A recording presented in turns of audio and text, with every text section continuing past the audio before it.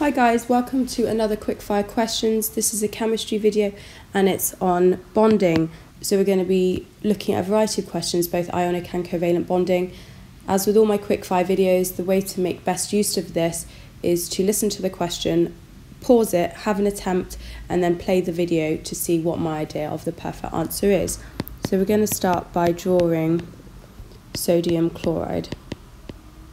As I've said many times before, this isn't a showing you how to do the method style of video. I have plenty of other videos like that on my channel. This is you just quickly practicing and seeing if you can get the answer right. So sodium chloride looks like this.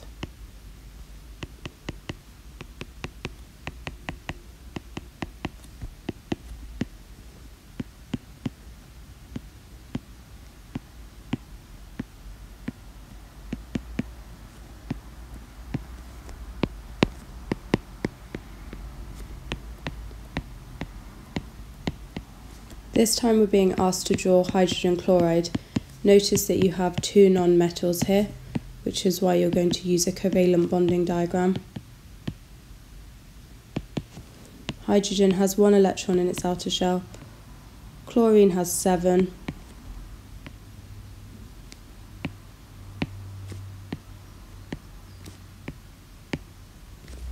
Here's your final answer. Question 3, draw methane.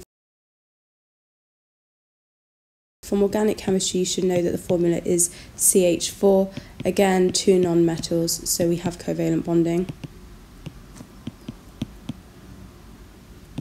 So let's arrange it with the carbon in the middle, hydrogen's on the outside,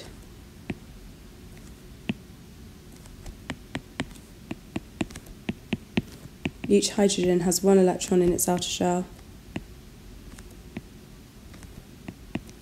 Each carbon has 4.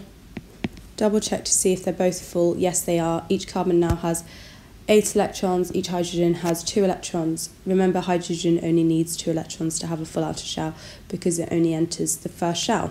Now we're being asked to draw magnesium chloride. We have a metal and a non-metal, which is why we have ionic bonding.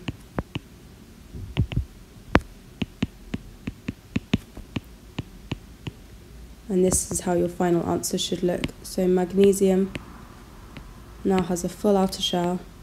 It's lost 2 electrons, which is why it's 2+. Notice you need 2 chloride ions. It's up to you how you draw it, but I'm going to draw it like this.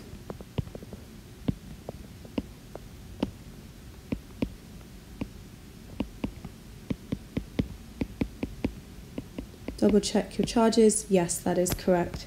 Getting more difficult now. I think this is the most difficult one they could ask you to do. Draw aluminium oxide.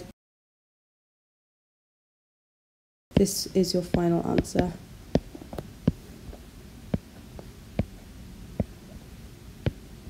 You need lots of brackets this time.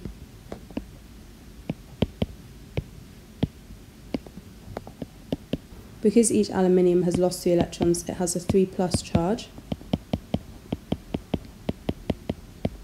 Because each oxygen has gained 2 electrons, it has a 2- charge.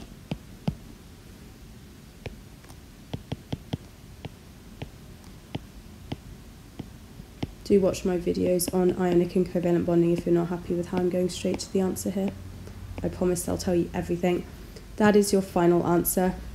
Just a note, sometimes you might have seen this sort of thing. I think different exam boards accept different things, so instead of writing out every single bracket, some people will be used to writing out like this. But that's totally dependent on what your exam board is happy accepting, so you need to double check that.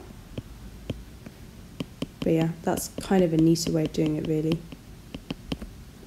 So now ethane, again, organic chemistry, its formula is C2H6. So we have 2 non-metals, so again a covalent bonding diagram.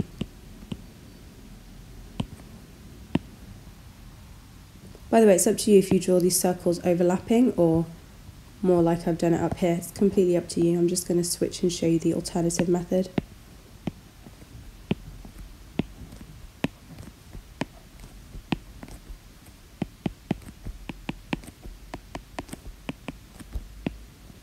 Each hydrogen has 1 electron in its outer shell. Each carbon has 4.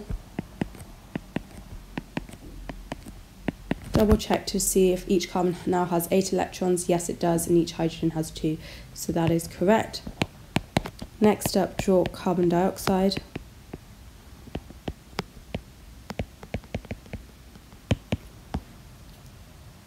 Remember, that's CO2. The most difficult thing to remember here is that it has a double covalent bond, which looks like 4 electrons being shared. So each carbon has 8 electrons, that's correct. Remember that oxygen is in group 6, so it has 6 electrons already in its outer shell. So the crosses there represent those 6 electrons. Let's do the same on this side, and then just double check that oxygen now has 8 electrons. Yes, it does, so that's correct.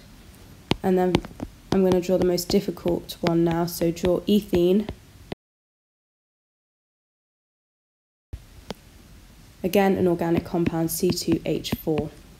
Hydrogen has 1 electron in its outer shell. Carbon has 4. And be careful, it has a double covalent bond. Double check now to see that each carbon has 8 electrons in its outer shell. Yep, they both do. Each hydrogen has 2, so we're good. Hope you found that video really helpful. If you need any guidance as to how I came to those answers, do check out my ionic and covalent bonding diagrams video.